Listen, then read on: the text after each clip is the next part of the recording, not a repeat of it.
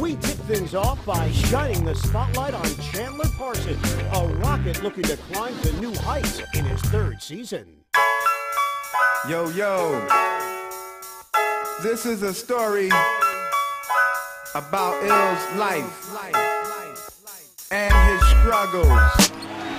Gabby, step back, he'll shoot this time, and he got another one! Why not? Why not? In the 2011 draft, 37 players taken before Chandler Parsons. I feel like I've been an underdog my whole life. Always been kind of an afterthought. Never really got all the accolades growing up. With the 38th pick in the 2011 NBA Draft, the Houston Rockets select Chandler Parsons from the University of Florida. I feel like I should have went a lot higher, so every single night when that ball jumped up on my rookie year, I was proving something to every single coach and every single GM in this league. And I play and work hard with the chip on my shoulder and try and prove something every single day. Those guys, second-round pick, that in truth, if he were in this draft, he'd be the first player picked, or at least he should be, because he's way better than anybody in it. Parsons showed flashes as a rookie, but in his second season, his competitive nature would surface, often in dramatic fashion. It's been unbelievable, and it really has been a dream come true.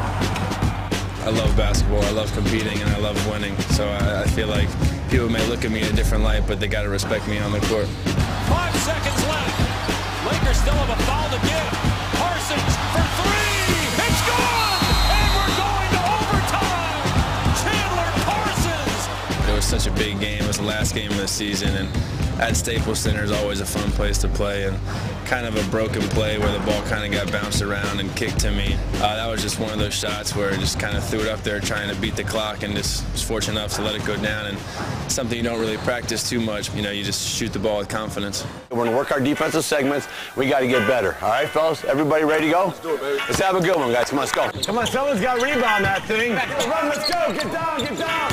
Coach McHale is great. You have a whole nother level of respect for a coach who's actually played, and especially played at his level, being a top 50 player of all time with those championship teams on the Celtics. So when he talks in practice, we listen. Hey, that's a turnover. That's a stop. Let's go, Black. You score, you win. Score, you win. And then off the court, he's such a genuine, sweet dude that just wants the best for you and will always push you to get better on and off the court. What did I tell you we're going to be this year? We're going to be a good team. What do good teams do? Play close games, and they got to win close games, all right? So we got to win these games. So everybody lock in at the end here, okay, guys? All right, guys, good job today. Good job. It's your family. With the acquisitions of James Harden and Dwight Howard, Chandler Parsons is aware that the local fans are expecting the Rockets to soar. Parsons, he has absolutely done it all here tonight. He has been the best player on the floor. The energy in Houston's unbelievable right now. The excitement around the city, adding Dwight. There's Parsons with a big step. Oh, the alley-oop to Dwight Howard. Superman taking it in from the sky. Just with the run that we made last year, how exciting our offense is, it's definitely going to be an exciting year, and I look forward to it.